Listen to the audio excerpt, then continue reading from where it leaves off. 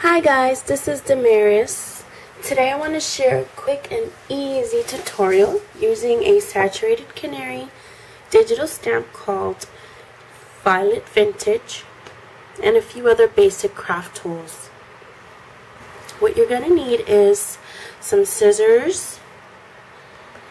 You're going to need a tape runner or some glue.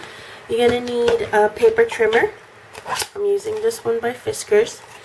And you're going to need a 1.5 inch circle punch, a 1 3/4 inch circle punch, and a 2 inch scallop punch. First, I colored in Violet Vintage with Copic markers. You can color her in with any medium that you're most comfortable with, even crayons. This would be a fun project to do with your children to give to their teachers. I'm starting out with a card base, and this measures 3 by 6. You can find a package of this at Joann for $3.99, or I think I've seen these at Michael's. So we're starting out with the black card. I've already cut 2 sheets of paper, designer paper.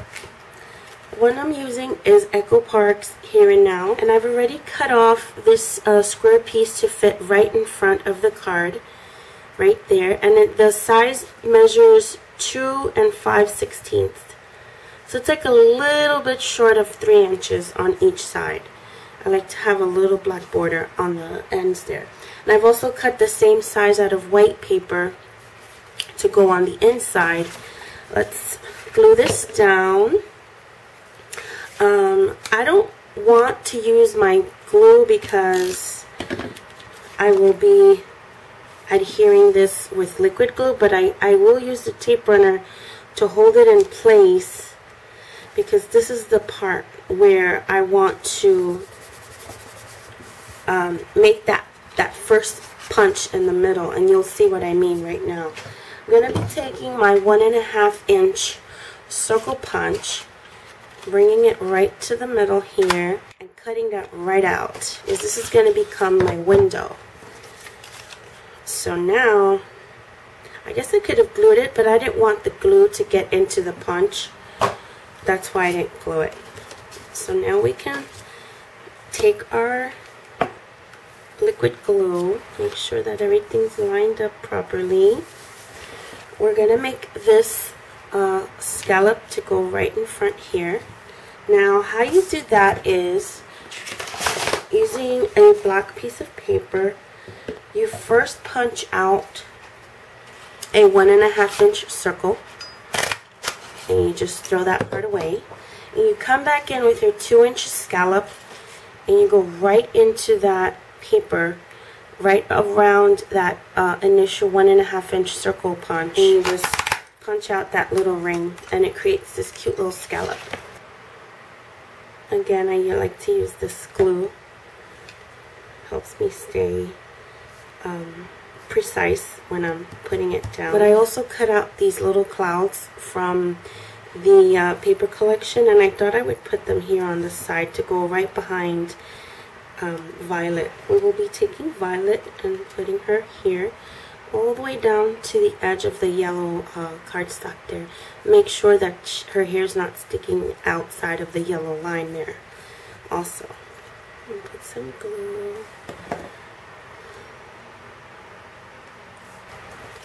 Inside, we're going to add that white 2 5/16 base. So for the sentiment, what I like to do is pop it up so that it sticks out from the card, as you can see here. It's very dimensional. And what I used for that was this punch. This punch is by EK Success. I punched out the word window that looks like this, the little speech bubble, and I adhered it to this piece of paper here. This is a blue wood grain piece of paper from that same collection. Glued it down, and I fussy cut all around that, so it looks like this. And then For the sentiment, I was using this "You Are Here" stamp by Velazquez. So what I did was I taped over that section there.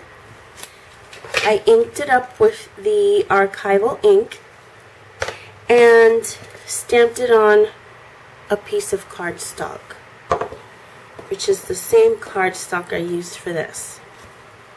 So now I'm going in with my punch. Let's get some dimensionals. My favorite to use are these. They're not that thick, and they come, I think they come 100 in a package. They're by Stampin' Up. They're my absolute favorite. Now I'm going to position it right over the white speech bubble that's blank. For the inside, I didn't want to leave it white. I wanted there to be a little bit of color. I didn't want too much color. So what I did was I stamped out this stamp on some pattern paper in here. This pink pattern paper here. I stamped it out and then I punched it with a 1.5 inch circle punch. Make sure it's centered. I have to face it my way so I could see what I'm doing.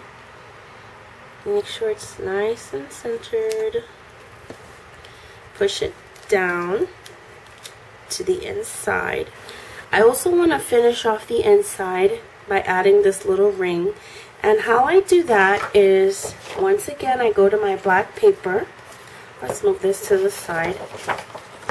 I punch a 1.5 inch circle. And then I go back in and punch a 1 3/4 inch circle right outside of that 1.5 inch, so that I create a little ring. And I think that's a perfect spot.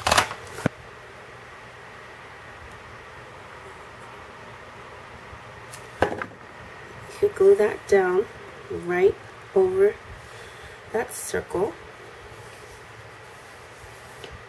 And this is just like a little guideline. If you want to write a little note up top or in the bottom, it'll be a guideline to let you know not to write in this pink area, because that's the area that's going to show through to the front. I'm going to finish it off by gluing this piece to the top and adding some dash lines, because I want the sentiment to pop like here. Added some dash lines. Let's glue that in there. And you can even turn it sideways to make it look a little quirky, like I just did. Like that. And now with a pen, you can use any pen, or you could use a felt tip pen. I like to use black. The one I'm using is Phantom 0.07.7. And I'll just go along the edges of that. And there's your little speech bubble.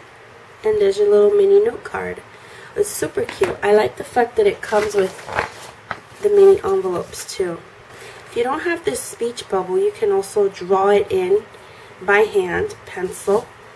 Just draw it in and then make a little peak like that. You'll probably do a better job than I did.